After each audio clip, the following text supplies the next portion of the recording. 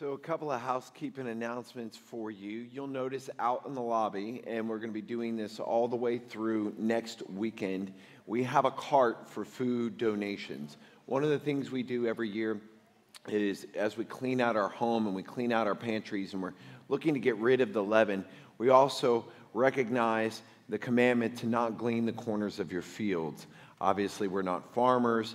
I don't believe anybody in this room is a farmer, and so we're not out there leaving corn or peas or lemongrass or whatever it is that you farm in the corners of the field for those who are homeless, for those who are less fortunate. And so during this season, we like to bring any of the items that we're going to be getting rid of and or just items that maybe you can purchase and then put it there that we can donate to those who are less fortunate, and keep the precept and the parable of the feast and doing well and good by others who have less than us alive in what we do in practice.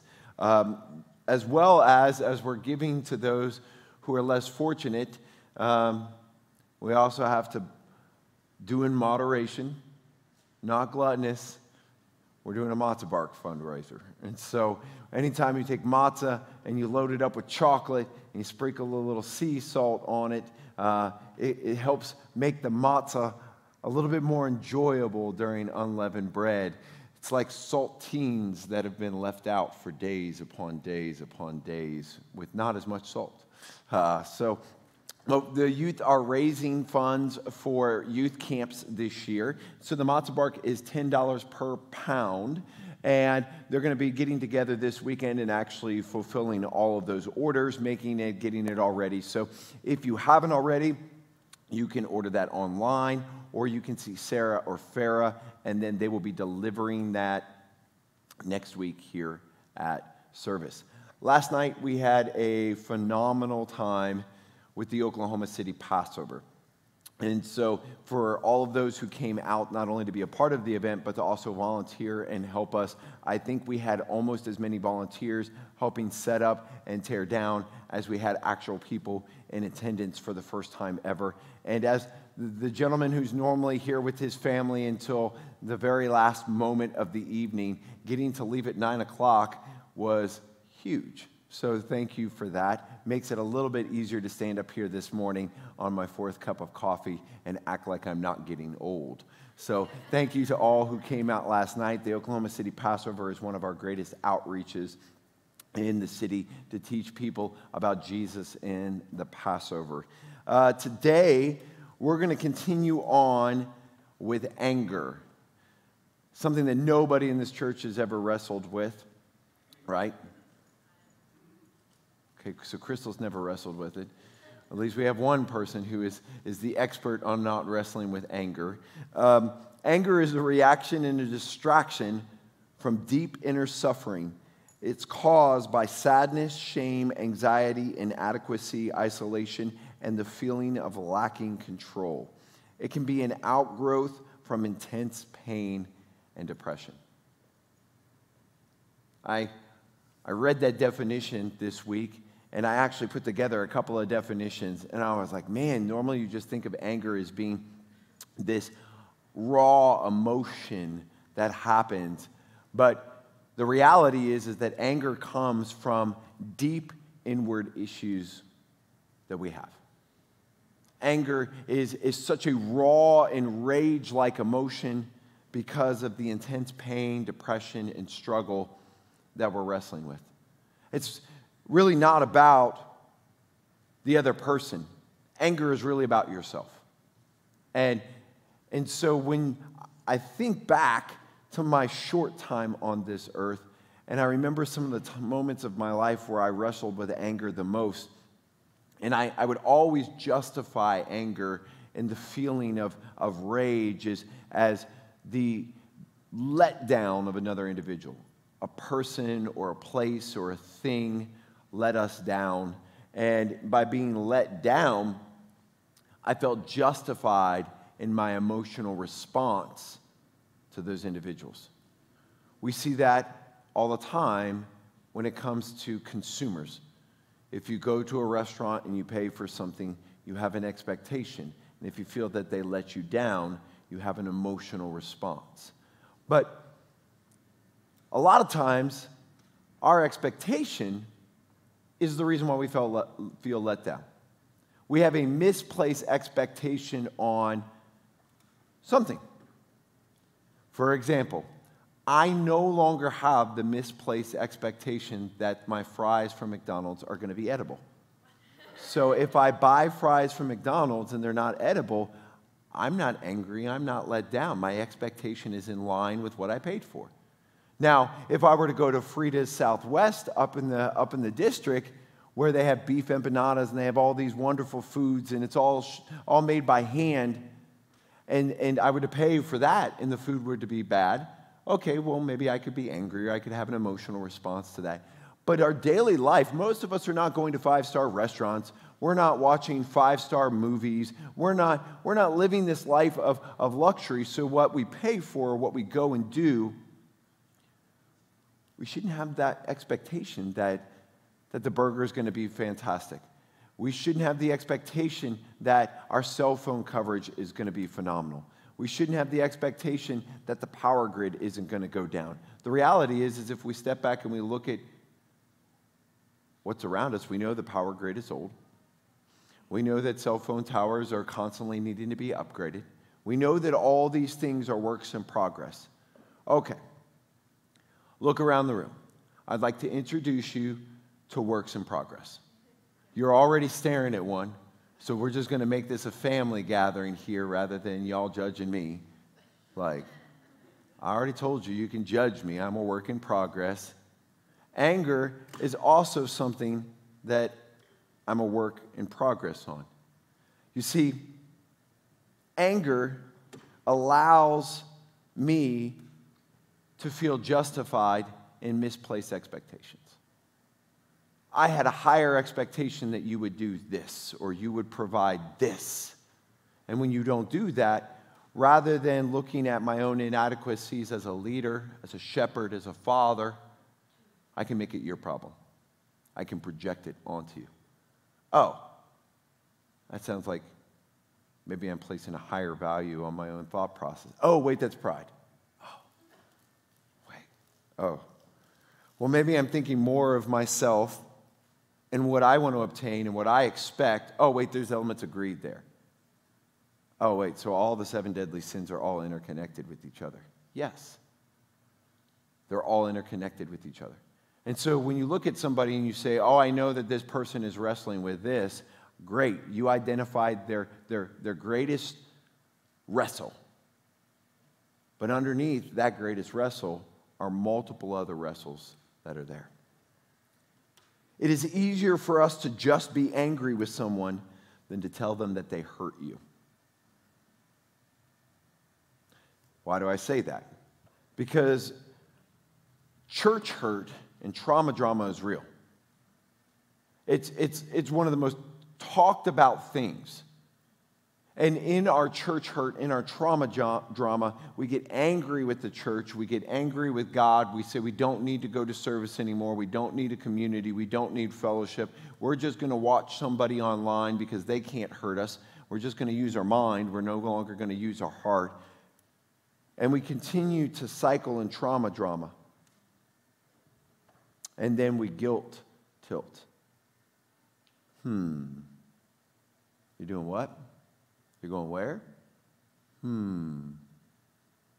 We create all of these things that are really just fortresses around our heart and around our life to protect us from more hurt, more guilt, more shame, more condemnation. Yet the Bible tells us that we are to open up our heart, we're to be transparent in our relationship and our love, and we're to love others even when we cannot control. And as long as we seek to control our life, that we'll wrestle with disappointment, with anxiety, shame, guilt, fear, and all the other things that come with the fact that we were never intended to be 100% correct, and we will fail. Steve Jobs is one of the individuals that I like to look at when it comes to worldly influences, business, that type of stuff, because he talks about he never had the expectation that he wasn't going to fail. He knew he was going to fail.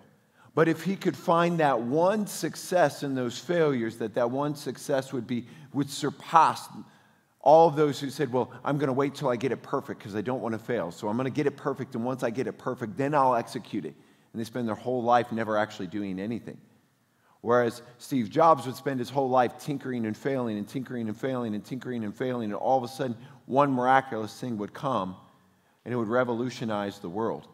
It would allow me to not use a binder like Brent and preach on a stage. It would allow us to be able to take what used to be these big honking computers, and in a device this big or smaller, it's this big because I'm getting older, but even in smaller, at your fingertips, have access to all kinds of data, all kinds of information. We live in a day and age where anything that's said from the pulpit can be immediately fact-checked from the pew. It forces us to open ourselves up. I know, Ian's down here on his phone. He's like, trust me, I have AI open. He's telling me whether you're right or wrong. That's okay. The question is does it know Hebrewish? Because if AI can't translate Hebrewish, then I'm still right. Remember that God tells us that we're to relinquish this control of our life so that we can die daily so that he can become alive in us. That's true power. That's true might. An overindulgence of ourself, our thought processes, and material possessions are not a fruit of the Spirit. Dear Heavenly Father, we thank you for this day. We thank you for the opportunity to come together. We thank you for the opportunity to serve this city in the Passover Seder last night. Lord, we lift up those who are hurting today. We lift up Stephen and the doctors, Lord. We lift up Michelle and her father and the surgery he'll be having today. Lord, we lift up Sherry Spear as she transitions into this new phase of her life, Lord. Just lead her, guide her, bless her, Lord, as she's been such a blessing to us. And for all of those, Lord, who have unspoken prayer requests, we ask that you would meet their needs, Lord, that you would raise them up on wings like eagles. We love you, Lord, and we give you all the honor and the glory in this place. In the name of Jesus, amen and amen. Proverbs 14:17, people with a hot temper do foolish things, yet wiser people remain calm. Anybody in this room know anybody with a temper? Anybody know anybody who's a rage monster? Struggles with things? Trolling, I didn't ask you to tell on yourself, brother. But you're good at that. Like, you're just like, hey, man, I'm wrestling with that. That's the transparency I love. Brothers can do those things together. Psalm 37:8. Don't give in to worry or anger. It only leads to trouble. In Ephesians 4:31-32, let all bitterness and wrath and anger and clamor and slander be put away from you, along with all malice. Be kind to one another, tenderhearted, forgiving one another as God in Christ forgave you. Anger and wrath are a water slide to other emotional responses. They quickly lead you down a path that will spiral into other problems. You can take a very small problem like I'm running late. The reality is what really happens when you're running late? Nothing.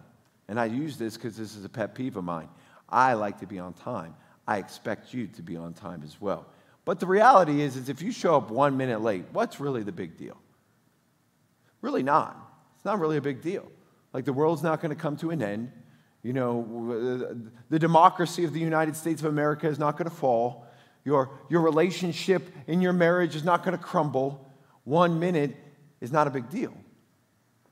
However, when you get angry over that 1 minute, now you have a problem. And you spiral. And not only was I angry that you were a minute late, I was angry that you didn't show me respect 4 months ago. And I was also angry that you didn't give me a gift 7 months before that. And little by little, anger lights a fire of pride and ego and gluttonous thoughts and greed inside your heart and inside your mind.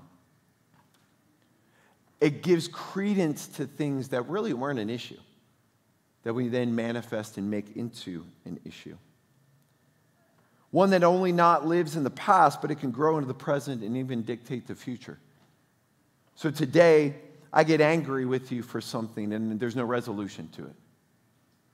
It's not going to go away. The next time I see you and the next time you disappoint me, it's going to grow. And now we're not talking about something that happens 2 weeks from now. We're talking about something that happens 2 weeks from now reminds me of the 40 things that happened over the last 3 years. The irony of that is that I'm placing a higher interest of my own emotional response to this than what I might have actually done to you in the same weights and measures. The Bible says we're to use equal weights and measures. But I'm placing a higher importance on my emotional response to you. It doesn't sound like wisdom to me. It sounds like a fool. And it sounds like I'm operating with more judgment than I am in grace and mercy. And yet every day I ask the Lord for more grace and more mercy. I should also afford that to my brothers and sisters as we do that. Many people who have been hurt react out of anger, the anger that clouds their ability to function properly in their calling. When you're angry with somebody, you're not properly operating in your calling. Everybody in this room has a calling. Ephesians 2 tells us that before you were born, you were given a calling, you were given a gift, you were given a path that you should choose to walk in. And when we walk in anger, whether it's anger of self or anger of another person, we're not walking in that calling because it stunts the ceiling of what the Lord can do. Again, I went back and looked this week just to verify, because I'm not an expert, but anger is not a fruit of the Spirit. Or is it? It is a fruit of a spirit. It's just not a fruit of the Holy Spirit. And so we say, well, I didn't want to get angry, but they did this to me. Yeah, but you still had the choice on how you chose to interact with that.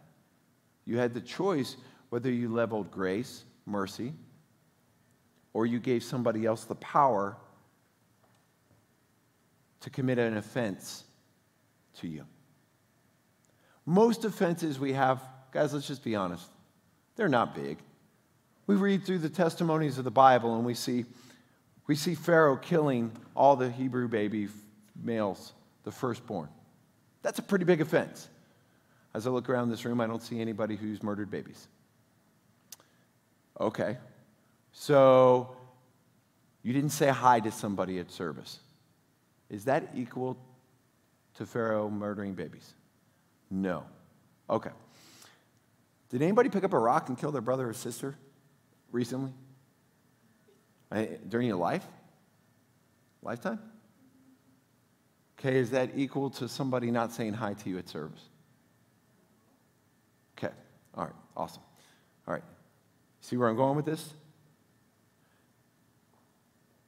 When we read about the testimonies of things that happen throughout Scripture, there's some really bad things that happen. And that's just in the Bible. When we look around the perversion of the world in the United States of America, we know that there are some really horrific things that are happening on a regular basis. But we get angry and we get sideways with each other for simple things. There's too much haze in the room. Chris has a man bun. You laugh. Somebody was very angry with a post on YouTube on a video, told me to cut my hair. Why does that matter? I like Riley's hair. I wouldn't look good in that haircut, but why does it matter? Does it matter? No, it doesn't matter. But these are things we interact with on a regular basis. And we get angry and we use emotional reactions to them. And then we justify ourselves why we're okay to do so. But yet these are all small things. They're nuances in life. They should not be what splits the body of Christ apart from each other. But we allow those things to creep in. And we're not even talking about the wrestle and the anguish with the Lord. What about those times when you can't pay your bills? And you put in job application after job application after job application and things aren't working and you're angry with the Lord. Those aren't what happens on a regular basis. Normally what happens on a regular basis, we're talking about very small moments. A lot of times I believe misunderstandings, misconceptions. And yet we level emotional reactions that don't equal the circumstances that are there. I learned a long time ago that my wife was right in everything. So now I don't get angry. And we don't fight. When you make adjustments to how you think about things, and the Holy Spirit falls on you and gives you the wisdom and the knowledge of all things, life is good. But every day that I wake up and I deal with my wife, or I deal with my children, or they deal with me, we have an opportunity. Think of how many hundreds of opportunities you have to interact. Are you going to interact in a healthy manner or in an unhealthy manner?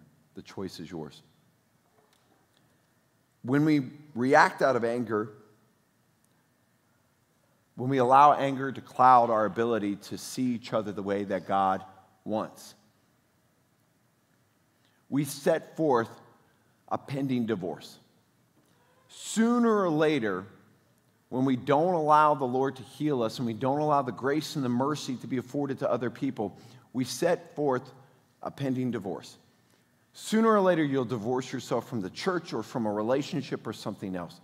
You haven't dealt with your hurt. You haven't dealt with your wounds. You haven't learned how to be transparent. You haven't learned how to be set free. And then we go into new relationships. We'll go to a new church. We'll go to a new friendship. We'll go into new marriages. And we haven't dealt with the very things that we already had that broke up our previous relationships, our previous church lives, our previous jobs, whatever. So now we're not even starting in the same place. It's not like I'm showing up to a job interview and I'm the best of who I am. No, I show up to a job interview as an employee who's been scorned, as a church member who's been scorned. I'm angry, I'm a victim, I've been wrong. And so I show up, whether it's a relationship or a job or a church, and I'm 50% or 30% or 20% of who God originally intended me to be. And then we wonder why we keep creating a spiral and a cycle, and a spiral and a cycle. We build walls, safeguards, and we project all of the responsibility onto other individuals. One thing we really changed in this church a year and a half ago is that we knew the Lord wanted us to be transparent. Transparent about the good things, giving the testimonies. Never have enough testimonies. And then transparent in the bad things. I'm really struggling with my anger. I'm really struggling with my finances. I'm really struggling with these things. And by doing so, the people, especially on the leadership team, who've embraced those things, we hardly ever have drama. Because when a situation arises, guess what? It's going to. It's not a judgmental situation. It's a situation that allows us to not be emotionally attached to it and say, okay, how do we solve the problem? What does the Word of God say? How do we grow? How do we grow closer? How do we grow more in fellowship? How do we heal? It's okay to heal. The Bible is all about trying to heal you, because you can't heal yourself. But sometimes we get angry. We come into a new church. We say, hey, I want to teach. I want to do this. I want to do that. And it's like, maybe you need a year to heal. Well, I'm angry because you didn't do what I want you to do. Guess what? In a church of 100 and something people, we're all not going to do what you want us to do. It happens. The Lord's not going to do what you want him to do either. It's not like the Lord's up there and he's like, well, you gave your 10% tithe this week, so I owe you a good old gracious moment here. I owe you a healing. That's not how the Lord works. He who is slow to anger is better than the mighty, and he who rules his spirit than he who takes on a city. Know this, my beloved brothers, let every person be quick to hear, slow to speak, slow to anger, for the anger of a man does not produce the righteousness of God. You cannot produce the righteousness of God through your anger.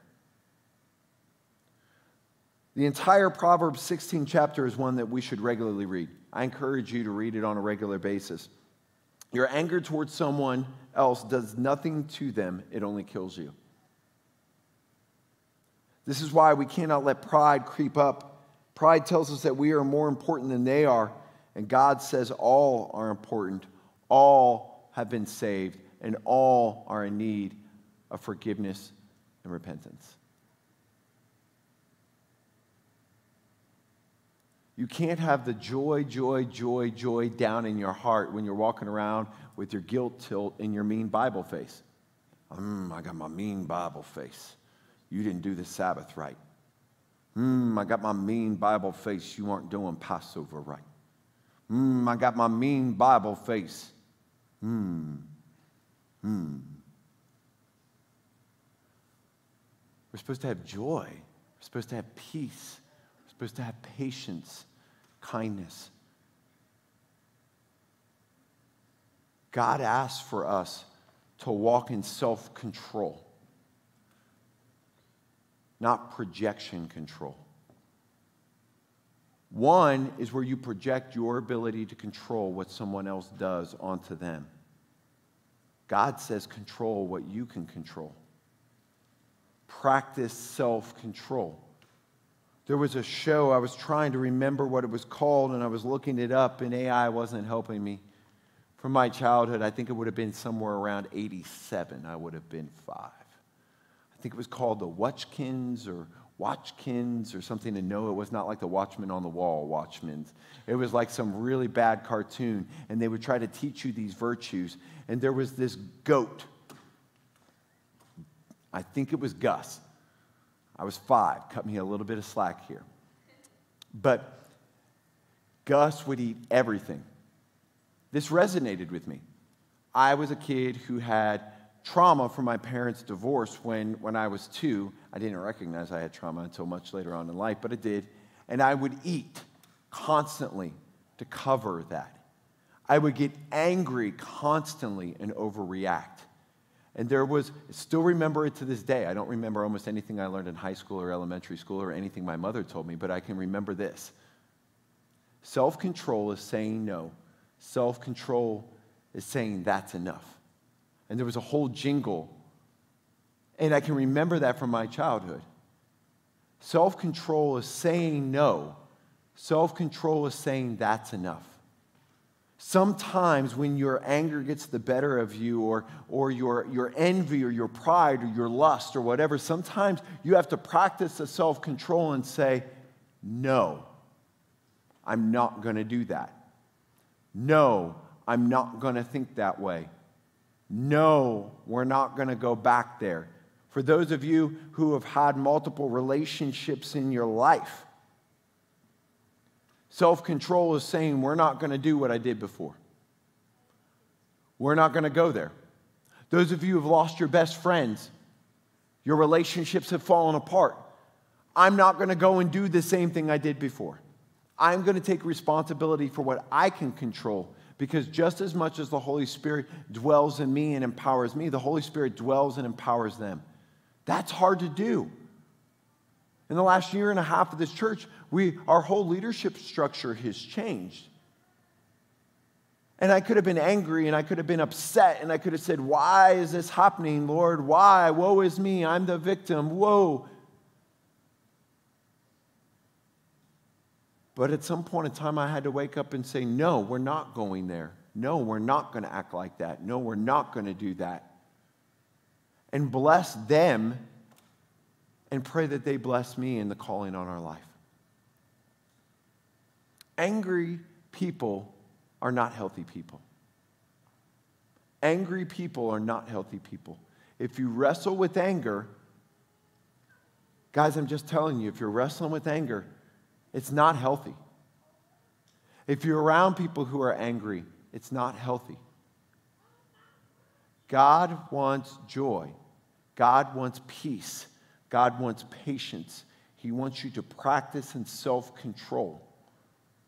And that's not doing the rage that comes up inside of you.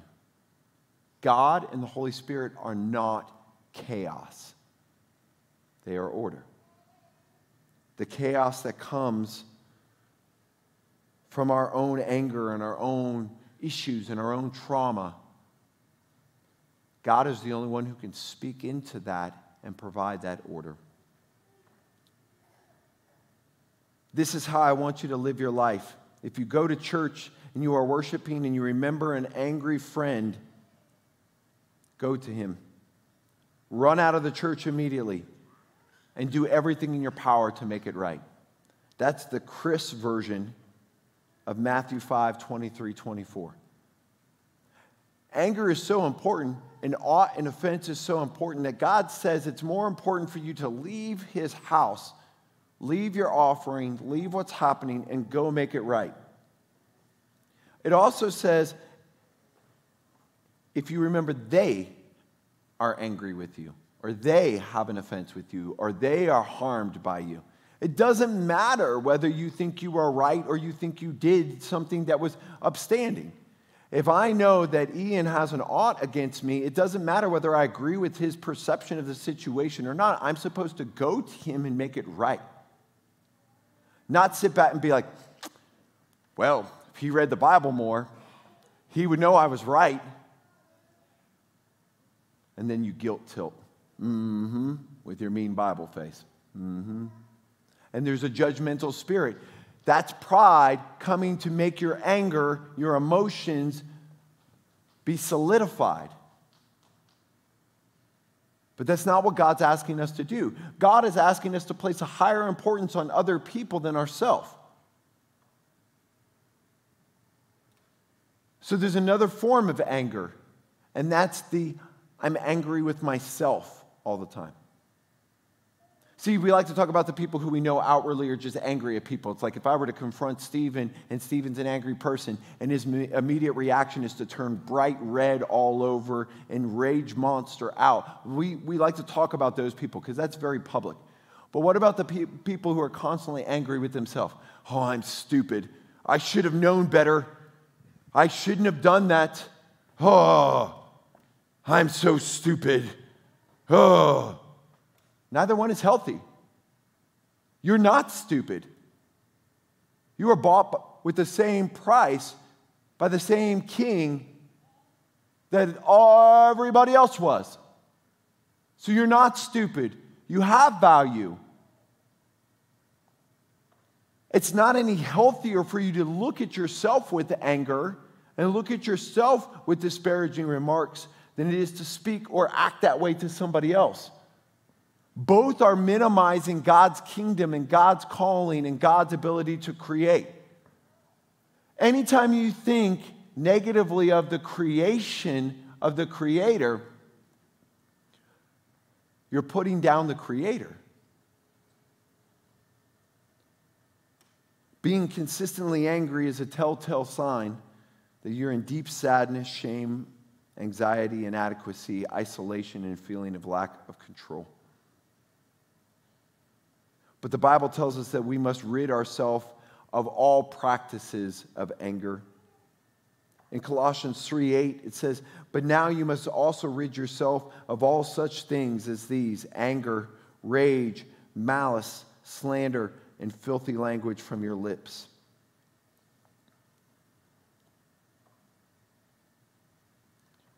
There's nothing wrong with having emotions.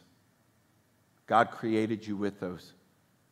There's nothing wrong with feeling deeply. In fact, when you start to shut off your heart and you become lacking in sympathy and empathy for others and for yourself, it's a dangerous place towards bitterness and being closed off. But emotions can be manipulated. We've heard that term narcissism. There's different forms of that. Part of the goal of a person who is a narcissist or struggles with narcissism is not really anything other than to get a reaction from you. It is a manipulation of your emotions. Some people say, well, I'm dealing with a narcissist. I don't know what they want. Well, they're getting everything they want. When you're angry, when you're upset, when you're sad, because they've enslaved you to manipulation of emotions. Whereas God says, I've given you the power to overcome these things. And when you have the power to overcome these things by putting them in my hand, in my lap, on my throne, I'm going to give you the ability to overcome them. In a time where you would be angry, I'm going to give you peace.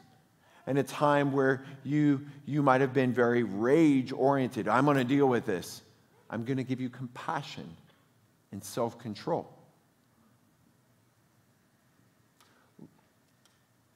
So how do you overcome anger? First, you have to restrain it. Earlier in the series, we talked about restraint. Proverbs 29:11 tells us that fools vent their anger, but the wise quietly hold it back. This isn't telling you that the wise bury their anger or their feelings. It's saying that they restrain from interacting with it. They use self-control. You can keep your emotions in check. It is possible. And in fact, that's what the Lord tells us to do. Walk in self-control. Walk in patience. Walk in long-suffering. Walk in these things that cause us to keep and hold our responses, our emotions in check. So that people can see the fruit of the Holy Spirit through you. Not the fruit of the adversary, which is my anger or my rage or my emotional mood swings. And guys, we're just as hormonal as women. We have just as many issues. So just as much as we don't want to allow them to say, well, it's that time again. And so, like, they also could say, well, it's your time again. Either way, we have the ability to control every day, every month, every week, every year. We have the ability to control our response. Because we're all childs of God and we're all created and we're all given the same power and the same gifts. Number 2, evaluate it. Listen and watch a person's words and actions without reading into anything. Just watch. Just listen. Don't come with an agenda. Don't say, well, I listened to them so I could debate them. Just listen and watch. Evaluate. James 1:19-20 says, my dear brothers and sisters, take note of this. Everyone should be quick to listen, slow to speak, slow to become angry, because human anger does not produce the righteousness that God desires. When you're slow to react, you can evaluate what's being said, what you see with your eyes, and you can evaluate it with self-control. There's been a lot of times where I've immediately reacted to a situation, and when I've gone back, distanced myself from it, and I've evaluated it through a different lens, not the immediate lens of emotions, I'm like, oh, I totally see why they did what they did. I don't think that this was their goal. But in the moment, one thing led to another thing. The guy at Walmart who cut us off and the person who took the very last Chipotle Tabasco sauce, and now I'm not going to have the perfect taco tonight, has led me to come home to my child who didn't take out the trash. And then my wife came and she didn't say, I love you the right way. And then, boom!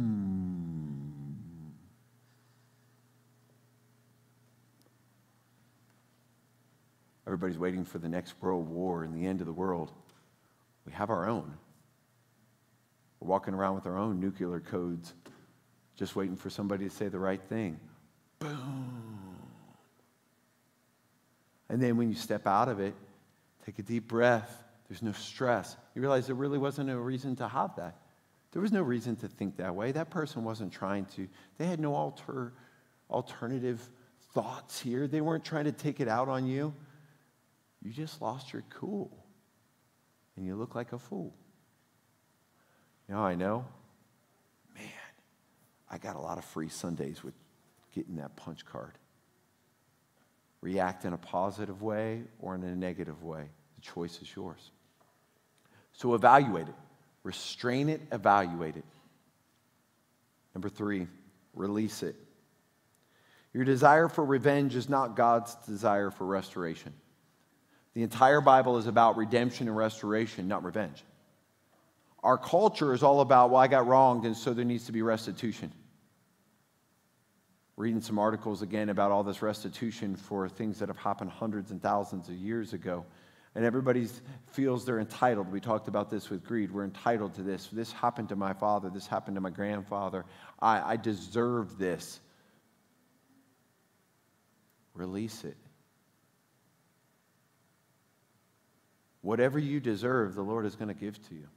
He says He's going to take care of your needs. There's no reason to feel like you have to have revenge or there's something you need, you're entitled to. Release it.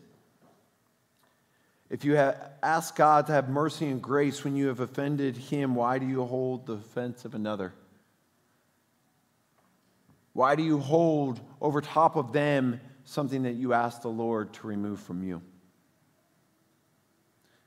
In your anger, do not sin. Do not let the sun go down while you are still angry, and do not give the devil a foothold. Ephesians 4:26-27. Worship team, you can come back. You're not to let the sun go down when you're angry. Because if you let the sun go down, if you let the day turn over, if you let your festering of your frustrations happen, it will grow. And as it grows, it will give the devil a foothold. Notice it says that if you allow these things to happen, you'll give the devil a foothold. That means that you have a choice in the matter. Remember, Satan needs permission. So a lot of times, like, the devil made me do it. No, the devil didn't make you do it. You did it. The devil didn't make you be angry at the person in the church. You're just angry with the person in the church. But if you continue to operate in that space, headspace, spiritually, mentally, spiritually, physically, if you're in that space, you will give the devil a foothold.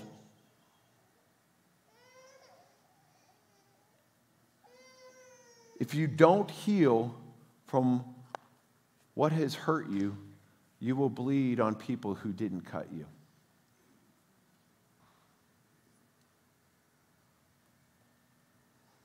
So when we talk about the church being a hospital, when we talk about the church being a place where you should be able to come and bring your burdens and bring your failures and bring all of these things and lay them down and allow Jesus to heal you, you have to have the mentality that you want to be healed. You have to recognize there's a problem. You have to walk in community with other people who can help you overcome that problem. They can show you Jesus. They can testify of what Jesus has done in their life. They can show you from Genesis to Revelation how God has never lost a battle. He's always been on time. He's always taken care of everything. And at no place, at no point in time, has anger ever healed a person.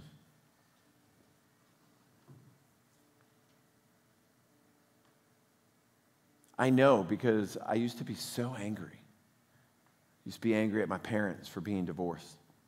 I used to be angry at my brother for being a rat.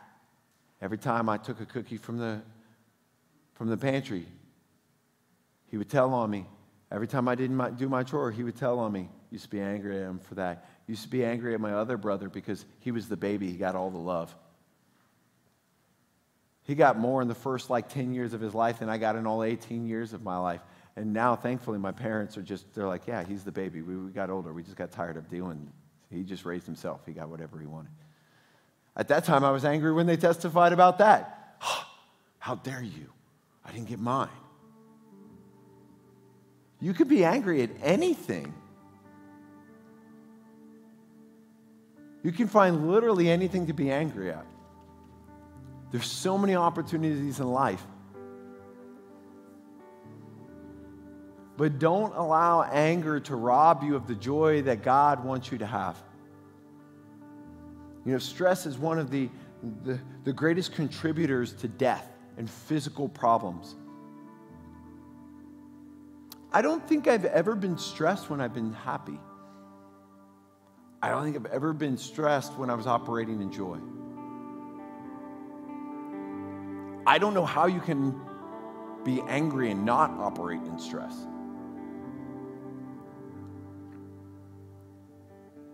It's like when you get angry with somebody, you can only be healed if they do what you need them to do. But what if what you're asking them to do, what if your expectation of them is not God's expectation of them? Because I don't see anywhere in the Bible where it says that you should live your life to please me. I don't see anywhere in the Bible where it says, in order to be a part of this church, you have to come in here and you have to do exactly what I tell you, even if the Bible says opposite. No, you obey the commandments of the Lord. You operate in the Spirit of the Lord. You operate to get closer to the Lord. Not to be more like me, not to be more like Brent, not to be more like any of the other elders or any of the other deacons in here. It's to be more like the Lord. The Lord had the opportunity to be angry many, many times. Judas is dining with him. This is his last meal. It's his last meal. And one of his closest person is going to betray him. And yet he didn't get angry. The guards came. Peter's the one who picked up the sword. And we're like, see, that's justification for getting angry. No, God tells him to put the sword down.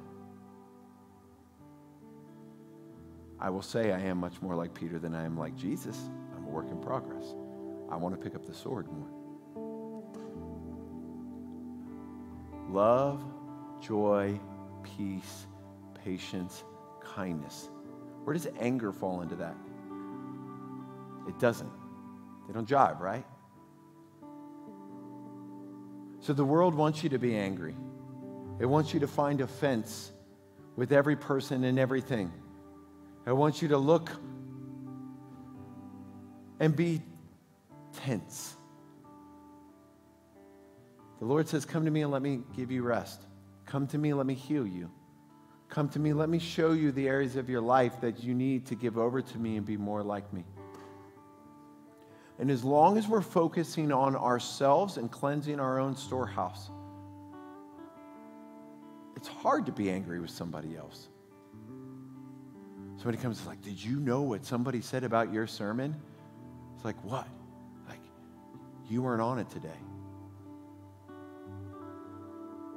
How dare they say you weren't on your sermon today? I was at the peak of my performance. Or you go back and you're like, oh, you're probably right. One is about pride, thinking more of oneself. The other is about humility and understanding that we're all vessels here who need grace and mercy of the Lord, who need to operate in peace and patience and self-control, so that we can all grow collectively into the bride of a spotless bridegroom. Jesus is awesome. And Jesus promises that if we focus our eyes on him, if we focus our heart on him, if we walk according to the word of God and be molded more and more like him, that he will give us a new heart, that he will write his commandments on our heart, that he will put his spirit in us. So if you wrestle with anger in this room today, his promises already are yes and amen to giving you the solution. But you have to want it. You have to want to lower yourself and elevate him. Stand with me as we respond.